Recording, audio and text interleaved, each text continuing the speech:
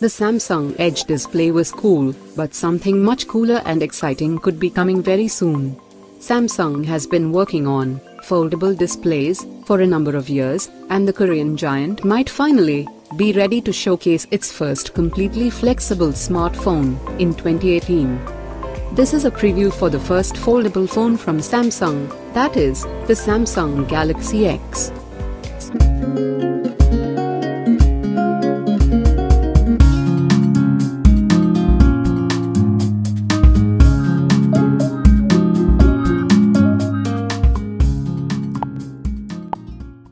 Foldable phones are about to hit the market. It's only a matter of time, and it's looking increasingly like Samsung could be the first company to commercially launch one, possibly as soon as this year. We may even know what it's called, with the mysterious Samsung Galaxy X being the subject of several bendable leaks, foldable patents, and flexible rumors. But whether the Galaxy X marks the spot or not, we're clearly entering a foldable future. So, what is a foldable phone? A foldable phone is exactly as it sounds, one that either folds inward, like a clamshell phone, or outward, and reveals a tablet-like device when stretched out. This is possible with the use of a bendable, rather than flexible, OLED panel. Samsung, Lenovo and LG have each showed off bendable displays and devices at various industry events, and have registered many patents for the technology. Previously called Project Valley, Samsung's technology has become known as the Samsung Galaxy X.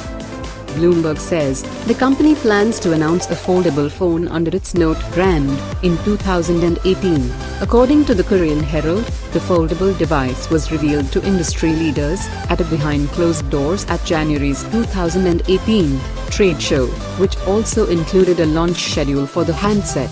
This could be the Galaxy Note X, a fierce competitor to the newly announced iPhone X. The paper claims two models were shown, one inward folding and the other outward folding phone. The latter is described as a more advanced, next-generation technology, although it's the inward folding Galaxy X that is expected to be first adopted by Samsung. On November 9, 2017, Sam Mobile released a whole host of images that appeared to show the Galaxy X. A patent application reveals a number of renders and illustrates the smartphone's hinge from a number of angles. Patents filed by Samsung have been the only real clues as to the Galaxy X's eventual design that we have so far. A previous patent from Samsung Display was registered with the United States Patent and Trademark Office at the end of September 2016. The included diagrams show a clamshell-like device that resembles a makeup compact, folding out into a traditional rectangular smartphone shape. US-based Light Polymers launched a new circular polarizer for OLED displays based on its lyotropic liquid crystal technology. The new polarizer is said to be the world's thinnest polarizer, at only 45 micrometers. These lyotropic liquid crystals are water-based and can be coated using industry-standard coating equipment at nearly room temperatures. This enables the company to produce these displays at a much lower cost compared to the other alternatives. The Galaxy X is rumored to have a 7.3-inch 4K OLED display that folds inside. Early reports suggested that the device might also come with a stylus that could line up with comments made by head of Samsung's mobile division, saying the phone would part of the Note lineup rather than its own line. He stated, Samsung has the foldable smartphone in its roadmap for the Note series, and is currently working to solve a series of hurdles before unveiling it next year.